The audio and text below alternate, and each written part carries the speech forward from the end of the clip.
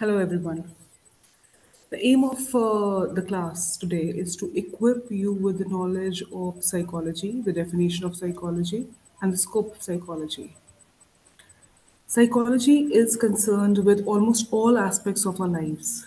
The field of psychology deals with behavioral aspects of human beings, and that is probably the reason why everyone is interested in understanding the meaning of psychology. On the other hand, there are many misconceptions about psychology also. Many people think that psychology deals with abnormal people only. Some other feel that psychologists can read your mind. Just by looking at your forehead, a psychologist can understand about your life. They tend to equate psychologists with astrologers or numerologists. You might have heard the term psychology, psychological, mental, psycho, etc. But what are all these terms?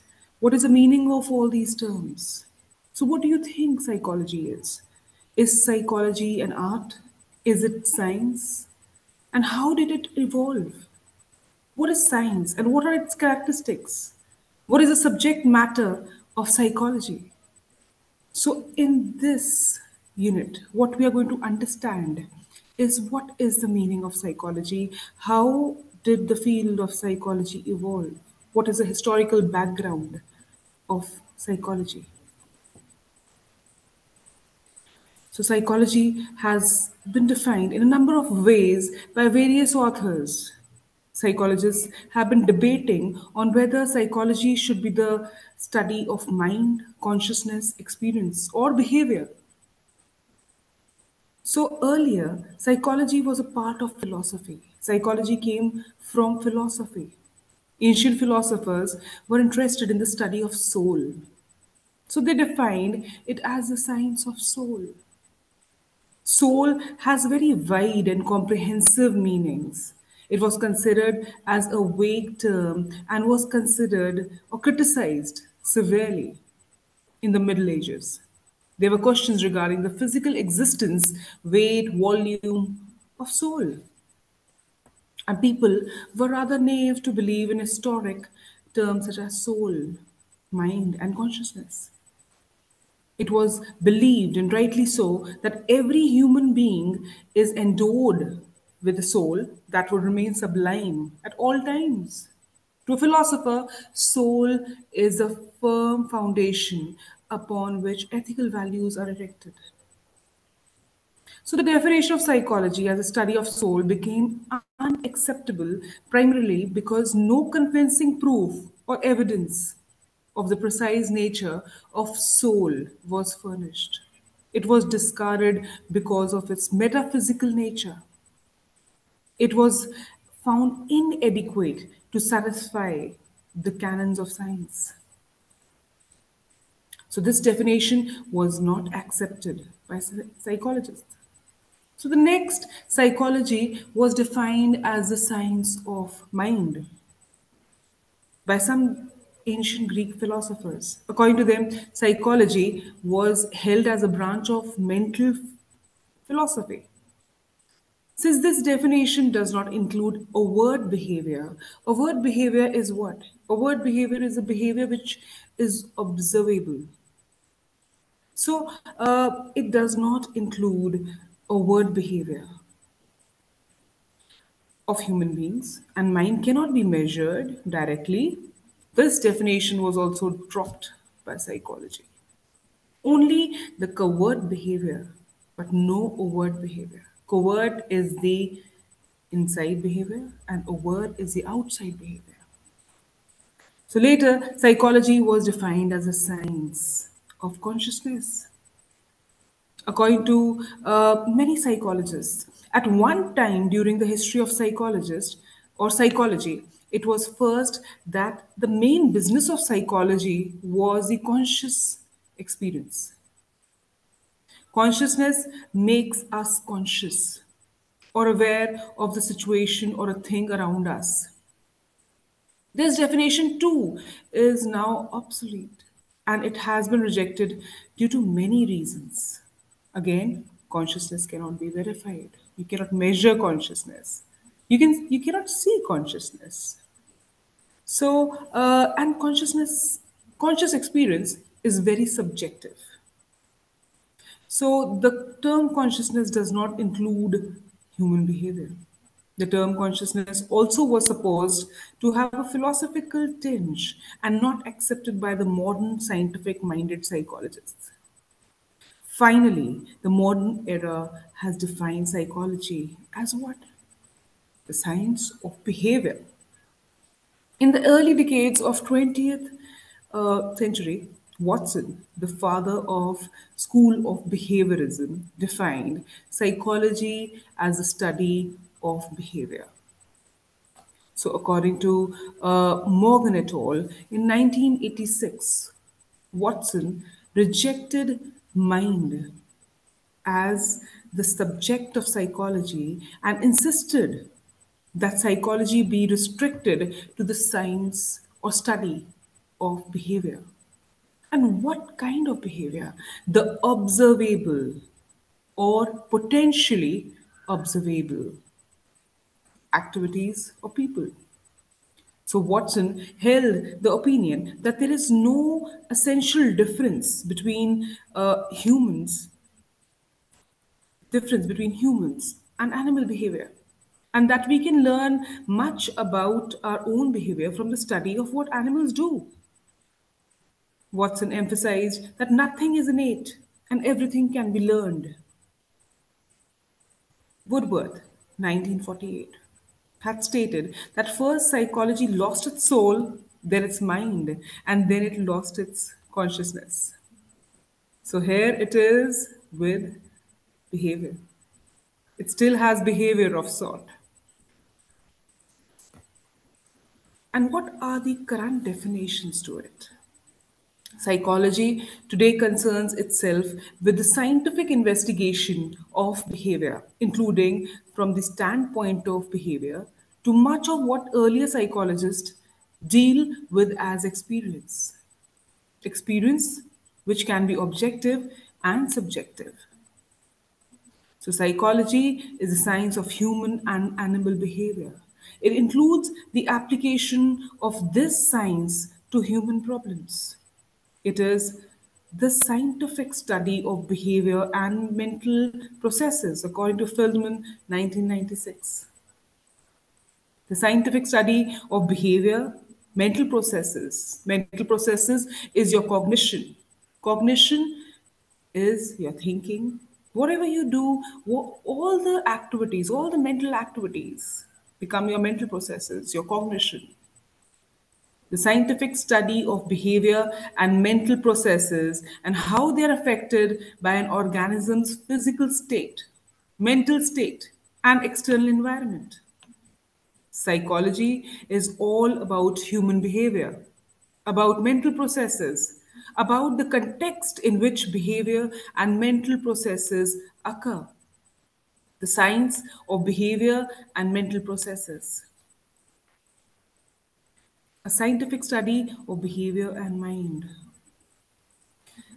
As is evident in all these definitions, the study of behavior of both humans and animals has been emphasized in all of them.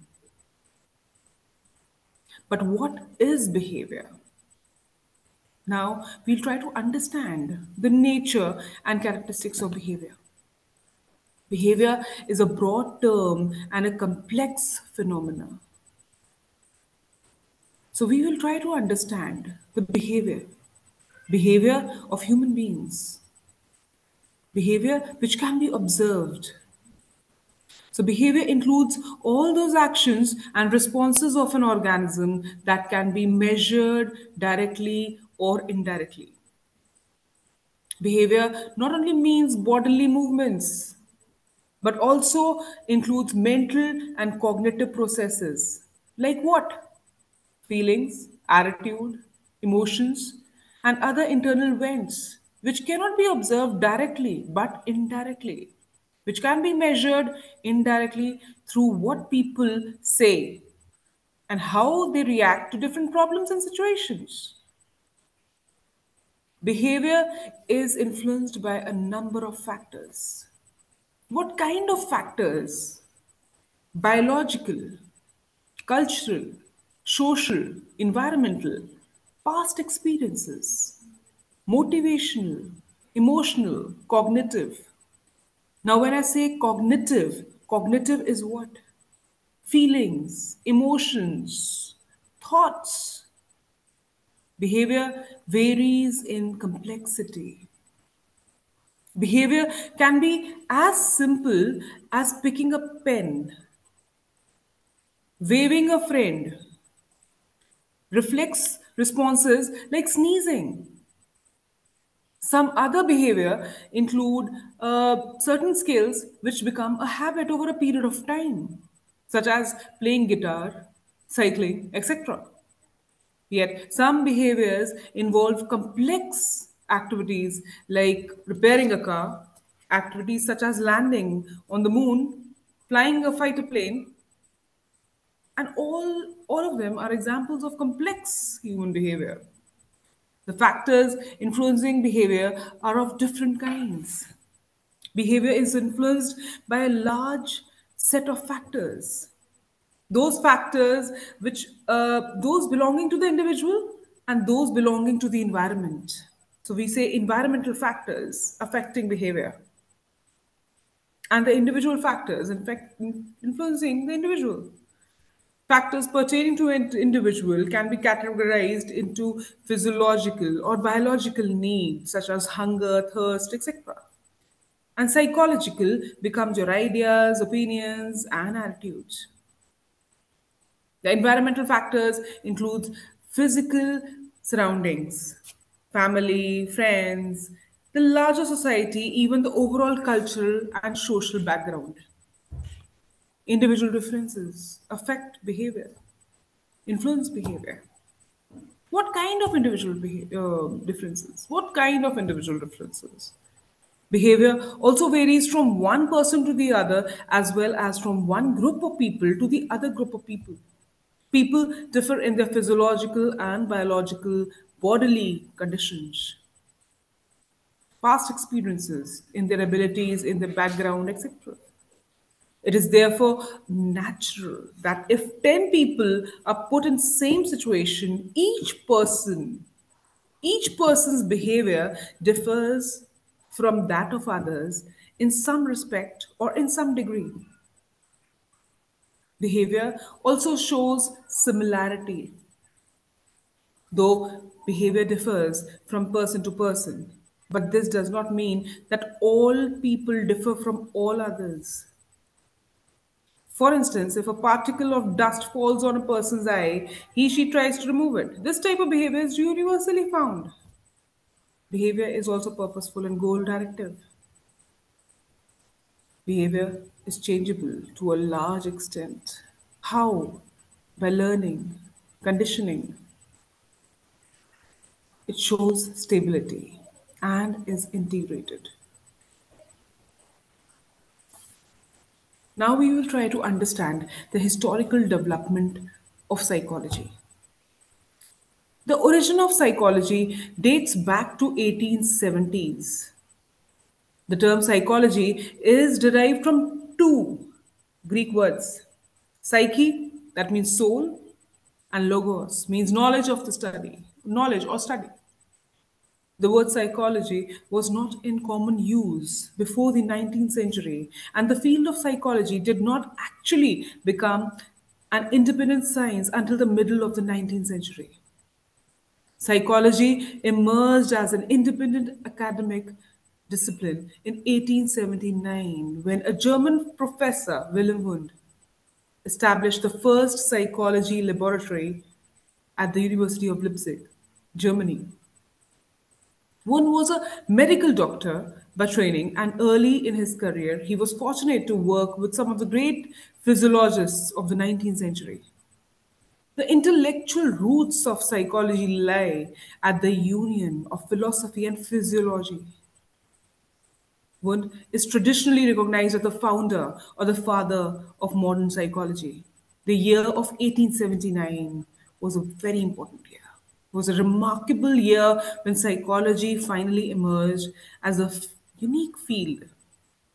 Prior to Wundt, it was not possible to major in psychology. Wundt started the study. He started studying the structure of mind.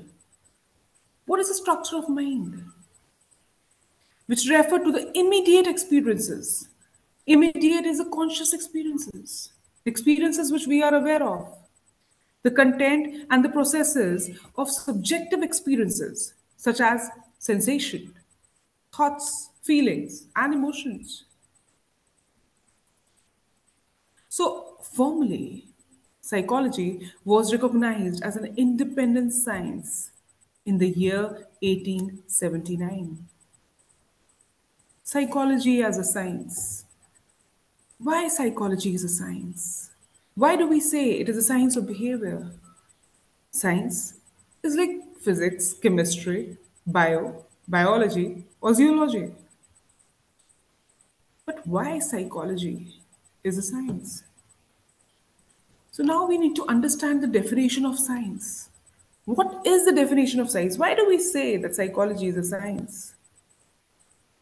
What is science?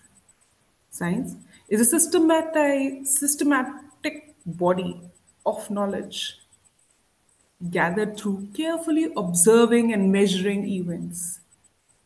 Information, something which can be measured, something which can be verifiable. Um, it has to be systematic observation. It is an approach of knowledge based on systematic observation. The sole aim of science is to classify, understand, and unify the objects and phenomena of the material world. And what are the characteristics of science? Empirical observation. Like other disciplines of science, the discipline of psychology rests on experiment and observation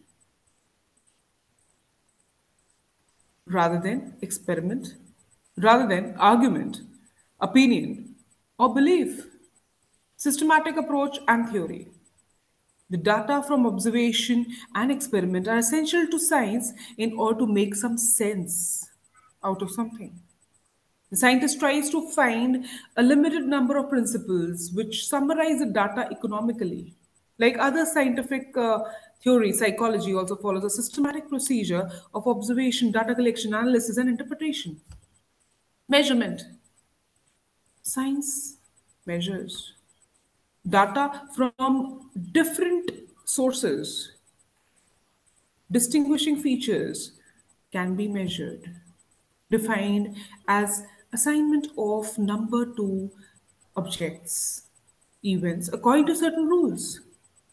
Physics is ranked the highest among the sciences as it has developed the most precise measurements. So, psychology is characterized under the youngest group of scientific inquiry, the social and behavioral sciences. This group of science are called the physical sciences, which include subjects like physics, chemistry, etc. So, to understand it better, the psychology was defined and nature was also explained.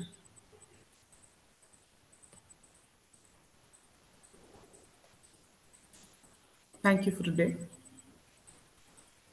Thank you.